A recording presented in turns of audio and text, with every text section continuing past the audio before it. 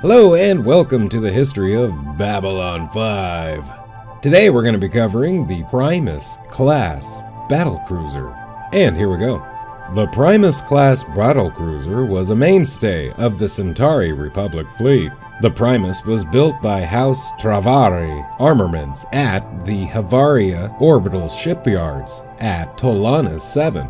A very powerful warship compared to its contemporaries. The only real weakness of the Primus is its lack of fighter bay facilities. During the last days of the Narn Centauri War, several Primus-class battlecruisers were outfitted with outlawed mass drivers and were used in the planetary bombardment of Narn. The Primus standard armament of two twin-barrel heavy pulse cannons allow it the equal ability to deal with capital ships and fighters.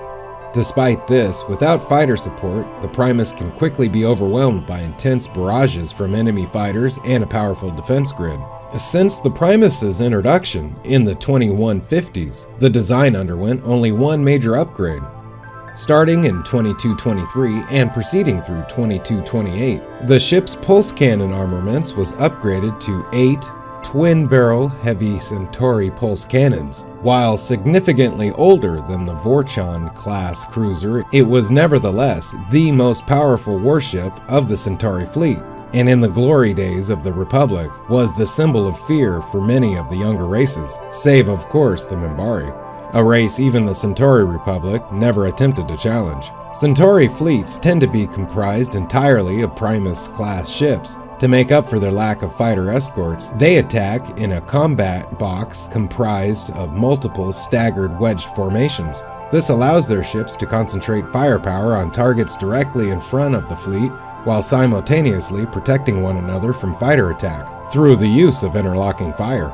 Thus, Centauri formations are truly vulnerable to attacks from its rear. In combination with the Vorchan-class medium warship, the Centauri adopts tactics reminiscent from the Earth Alliance, which employs Nova and Hyperion-class ships, with the Primus cruisers providing fire support for the Vorchans, while fighters screen the fleet and attack vulnerable targets en masse.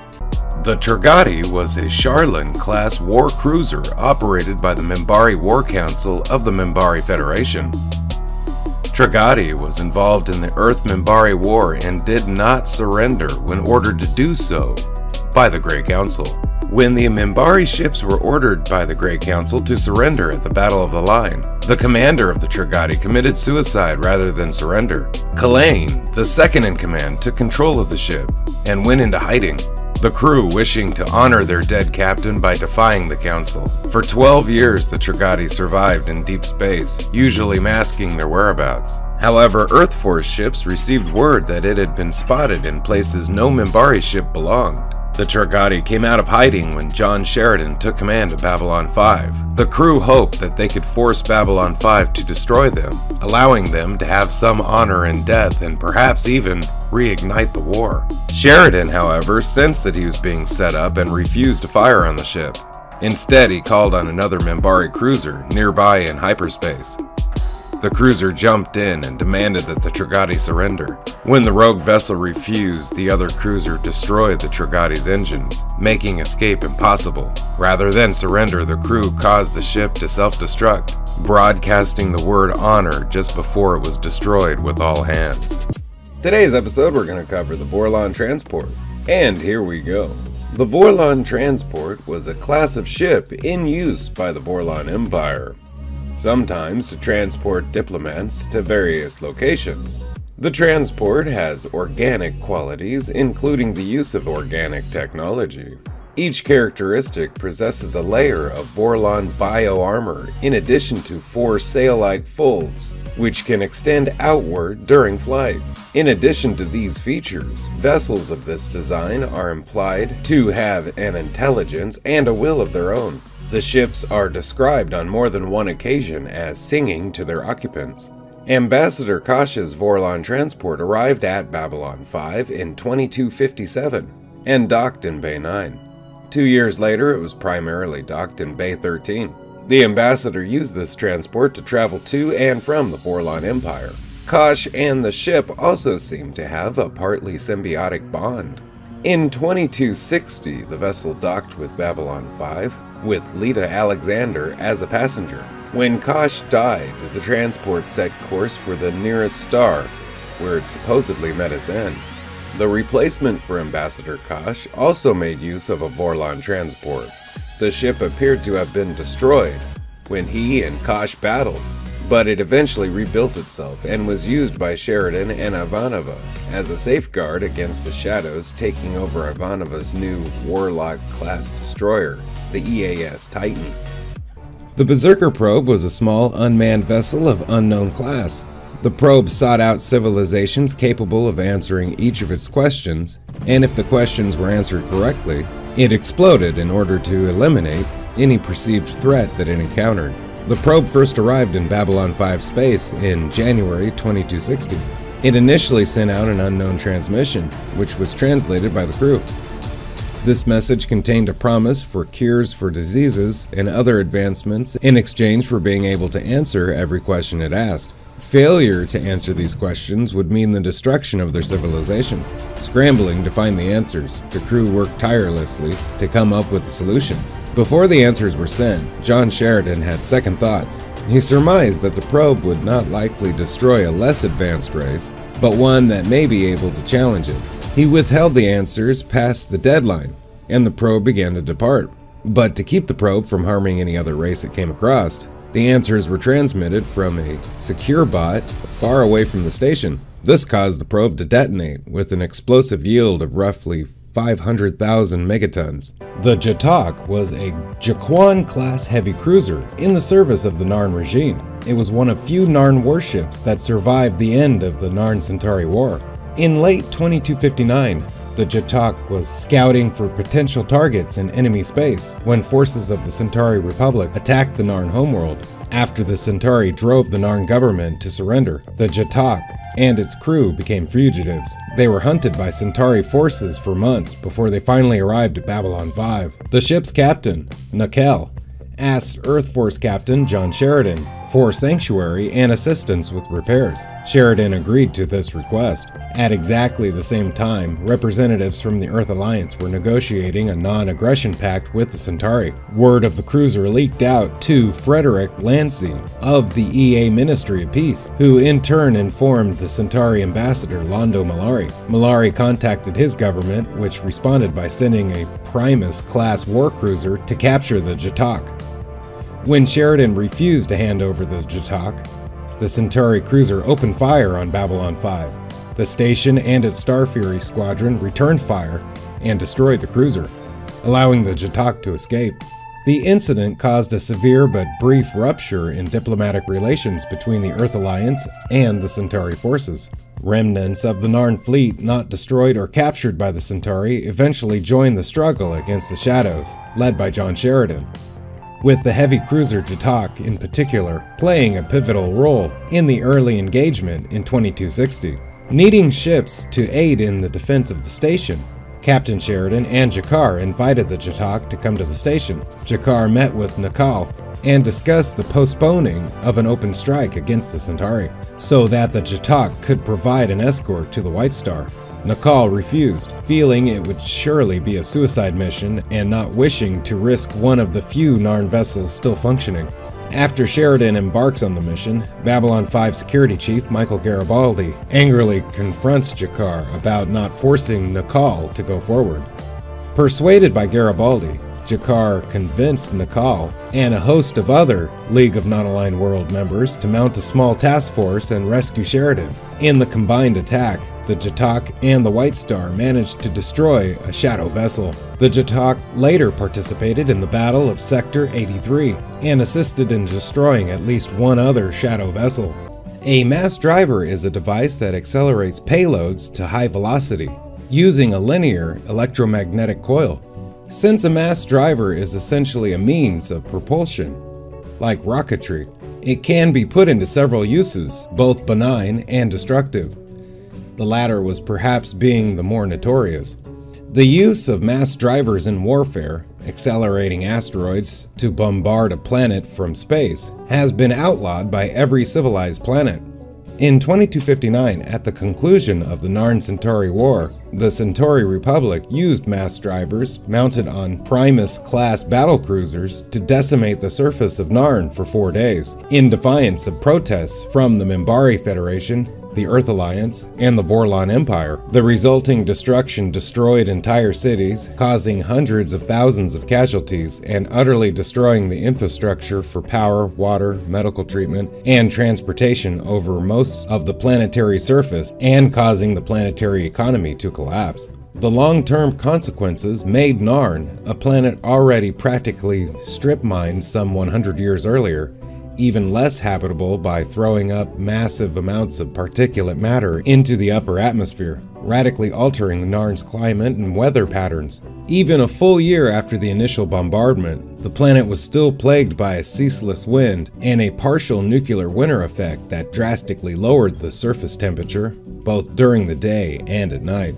Though by 2269, the use of Minbari atmospheric purifiers had managed to clear most of the dust particles. Mass drivers can also be used as ground-based launch platforms to catapult payloads out of a gravity well, without the need of rockets that require large amounts of fuel. One such example is the mass driver at Von Braun shipyard on Luna. In 2116, it was used to launch the Heimdall probe, with the addition of a second stage rocket intended to update the Deep Probe network in a renewed effort by Earth Alliance Senator Lee Crawford to search for non-human intelligence by monitoring tachyon emissions. The White Star class was a class of advanced warships maintained by the Anna-Shak. Utilizing Minbari and Vorlon technology, it served as the backbone of the Interstellar Alliance's fleet. They were manufactured at the Valen I manufacturing point in the Minbari system. These ships were classified as a medium cruiser with a length of 475.6 meters, crew of 50, jump gate capable, and artificial gravity. Their weapons include 1 quantum discharge beam cannon, 2 neutron cannons, and 2 fusion cannons. Their defenses include magnetic discharge beams and Vorlon defense systems, and they had 4 Nile heavy fighters as their auxiliary craft. The first White Star was developed in secret by the Anna-Shak under the supervision of the Vorlon Ulcrest and the Chosen One Genomir throughout 2259. By November, the first batch of 3 prototypes were ready.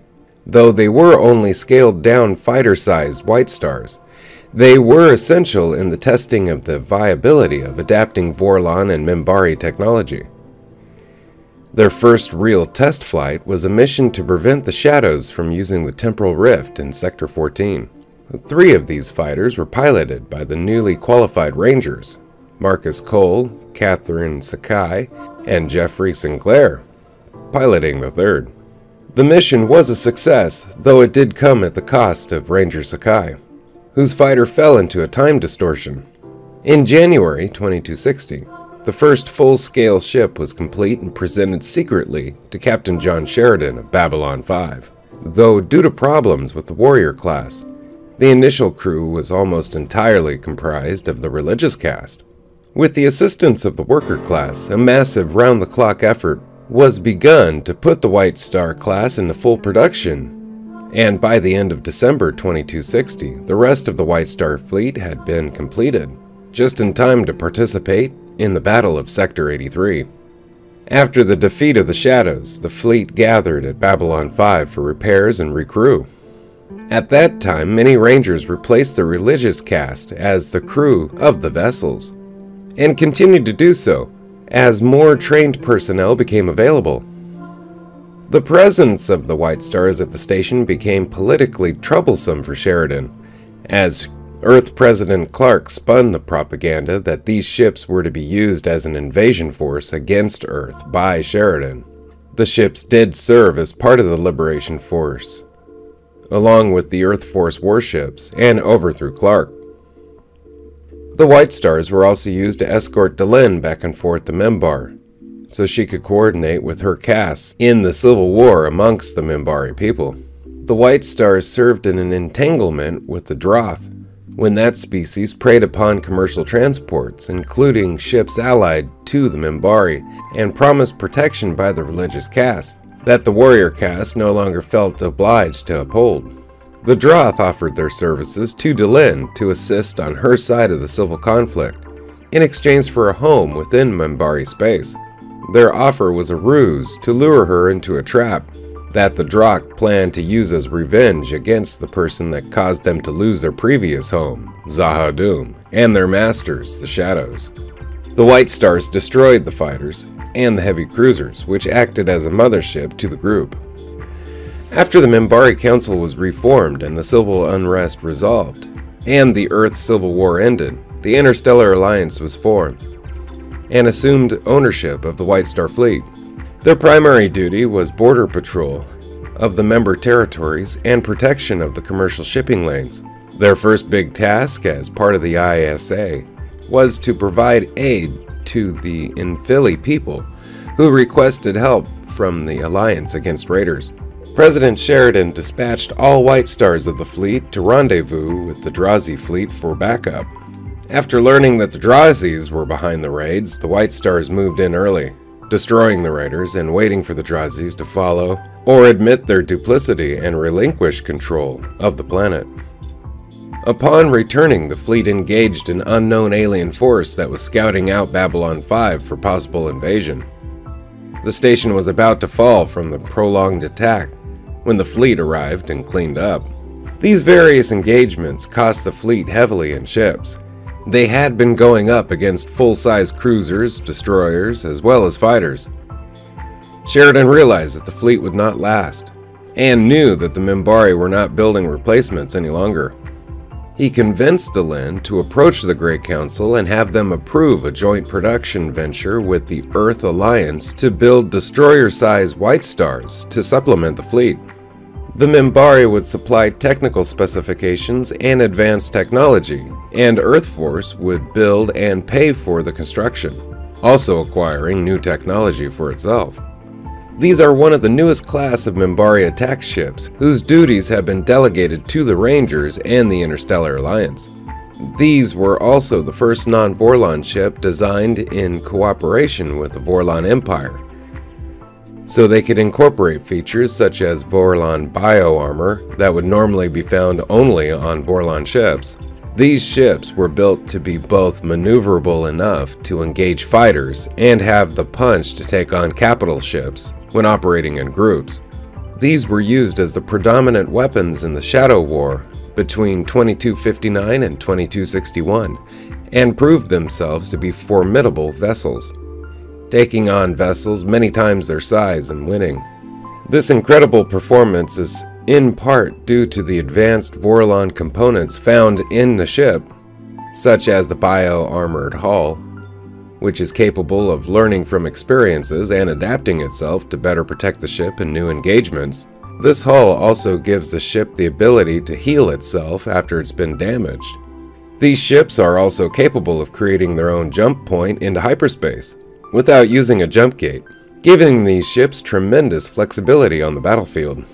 After the White Star 1 proved a success, the Minbari began working around the clock to build a fleet of White Star ships numbering around 100 to 150 hulls.